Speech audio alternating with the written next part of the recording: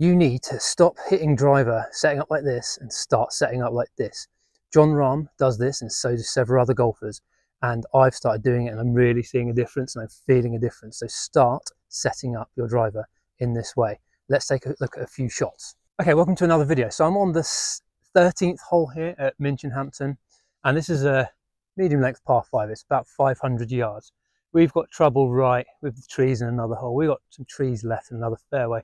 We want those walls to not be in place. So for me, I can definitely clear those, but I need to get a good strike away. So I'm going to hit a few shots in this kind of Jon Rahm method of putting the club about 3 or 4 inches behind the ball and see what happens. And I'm going to go back to my normal way. So let's see.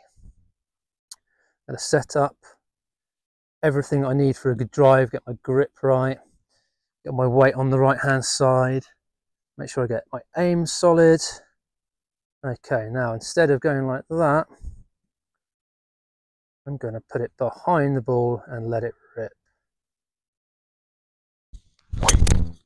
Oh my God, that is actually ridiculous.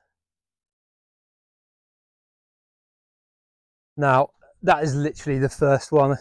You won't believe that, but that was first take, and that has gone straight down the middle, and that felt really effortless. And what I could feel was at the bottom, I bottomed out way behind the ball, and I was hitting up on the way through, and it was just felt easier. Let's see if I can do it again. Weight on my right side, normal setup, put the ball further back and swing. Wow. That is 2 drives that are very close to each other. Don't know if you can see on the shot tracer, but they're very close. I'll take you down there in a minute. Now let's go back to the other way. On this rubbish golf ball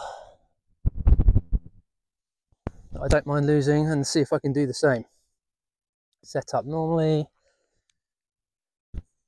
down the middle of the fairway, weight on my right, ball behind, as normal.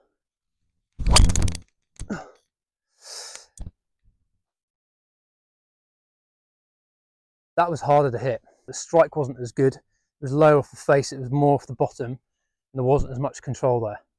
So there we go, those 2 drives on top of each other with the Jon Rahm 3 or 4 inches behind. I've now only got, well, about 160 yards left in on a 500 yard par 4. So, worth a try. So, give it a go. Honestly, the feeling is the first thing you'll realise is different. You can feel you bottom out lower and you're on the up, and it's easier to hit. If you like that tip, make sure you subscribe for more content. Thanks for watching.